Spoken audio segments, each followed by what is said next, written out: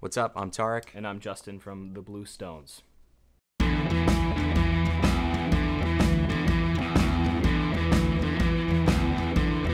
The first song people should download is probably Black Hole Solid Ground, I would say.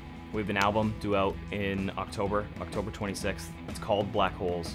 So, I mean, that pretty much... Title track. It's the title track, good intro. Yeah. Lyrically, it's something that I think a lot of people can relate to, especially, being young adults trying to make their way in, a brave new world that we've got going on.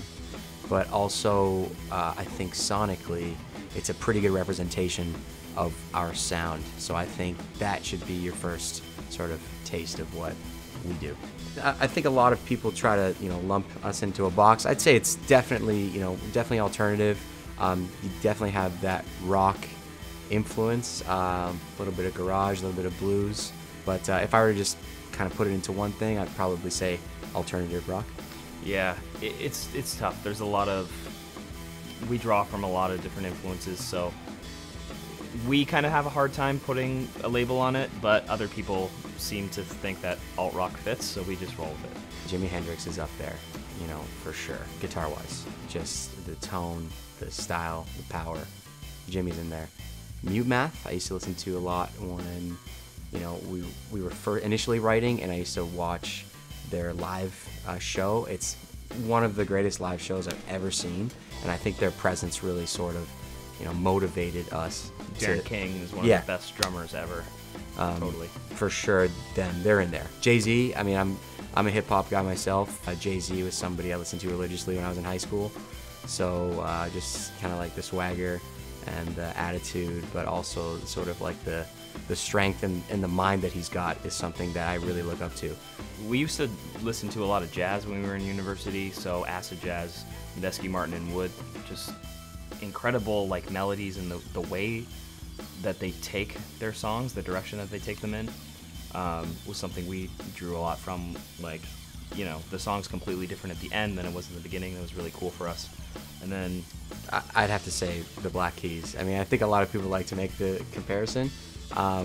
We definitely drew on, not necessarily their sound, but like the way that they wrote their songs, as a duo. I feel like we take a lot from that process as well. And, we used to listen to them a lot before we were even a band. So that comes through for sure.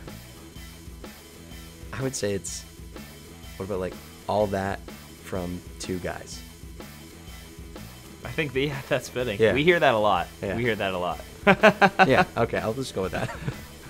I think when a lot of people come in to a show and they like are used to seeing a duo, they're used to something kind of flat, and I don't know, we like to go bigger than that. I don't know, we don't really even have like backing tracks or a bassist or anything like that. Like I have like a little drum pad that I use for some samples and stuff, but we just like to fill the space, and I don't know, it's something that we've always done from the very beginning, is sort of compensate for a lack of other members and other instrumentation. So I think people are sort of surprised at like the wall of sound that we give them. For me, it's definitely like, when you put something out there, when you make something, when you write a song, the feedback that you get from like either an audience live or, people will send us messages online saying how much our music has affected them. That's the best part. There's lots of good stuff about being in a band, but that's, for me, definitely the best part. Yeah, I would totally agree with that. That's a huge part of it. I just like the whole aspect of being able to create something, artistically, but then also being able to perform it and being really physical about it on stage. So you can, the thing that you created with your mind comes out on stage as like a physical representation of it. And I think that's really cool, because I have a lot of fun when we play live. Yeah. And that's one of my favorite things to do, is the live performance aspect of it all. That's probably my favorite thing about being in a band.